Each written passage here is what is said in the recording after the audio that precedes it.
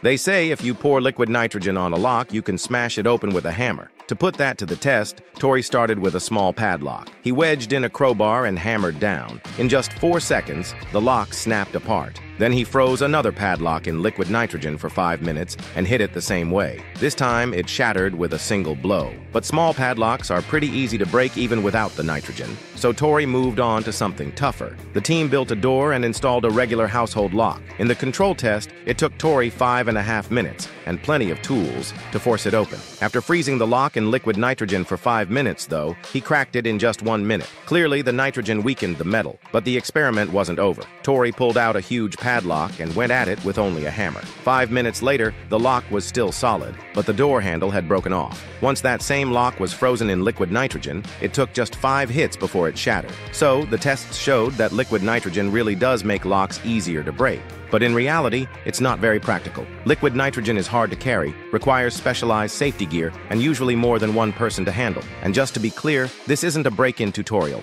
it's just a demonstration.